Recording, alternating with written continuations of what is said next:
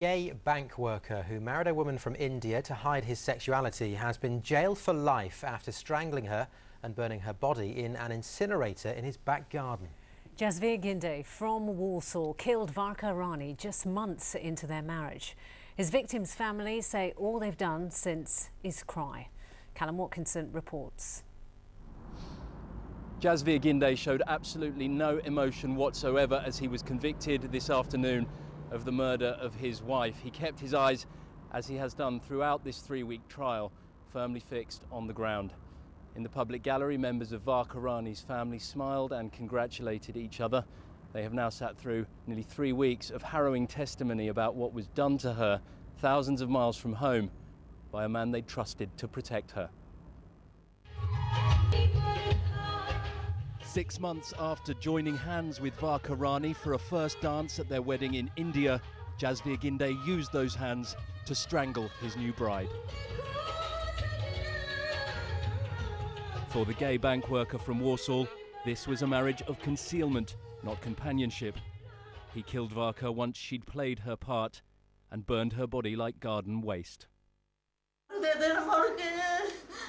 A mother's grief now fills the home where Varka lived her life, 5,000 miles from the house in Walsall, where it ended when she'd been in Britain for less than a month.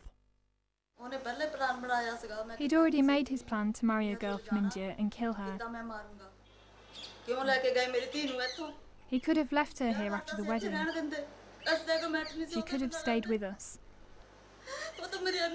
She was the most precious of my daughters. She was my favourite.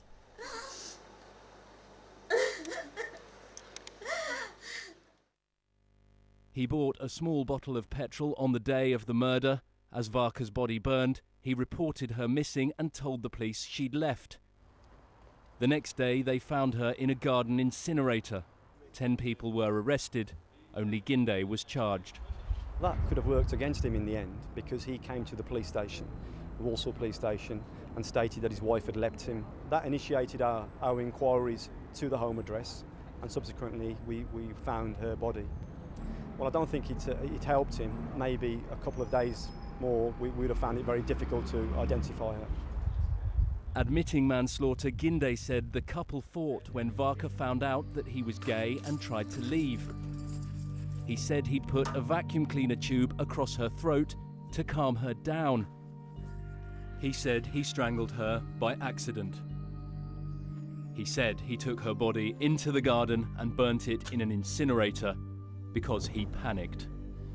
Ginday's defence depended on him convincing the jury he was so scared of people knowing he was gay that he completely lost control when Varka threatened to tell that secret.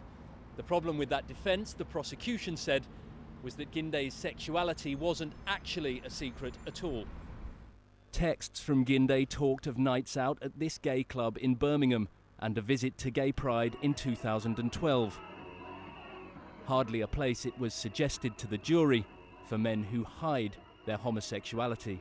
The fact still remains that his family members knew he was active in the gay scene, he went to gay clubs, so he used it in court to hopefully that would have helped him, but it didn't. Varka's family shed tears of joy as her wedding ended. A year on, with justice done, they're shedding tears of pain. They're devastated, broken. The family's broken in India. That's all we've been doing day in, day out is cry, cry, cry. She had 4 degrees. She had a good life here. She was a very dutiful daughter. He killed her in such a heartless way.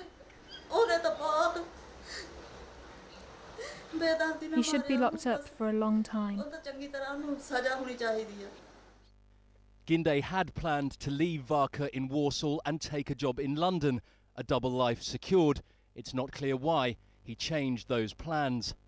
The prosecution said he killed because once Varka arrived, reality was staring him in the face.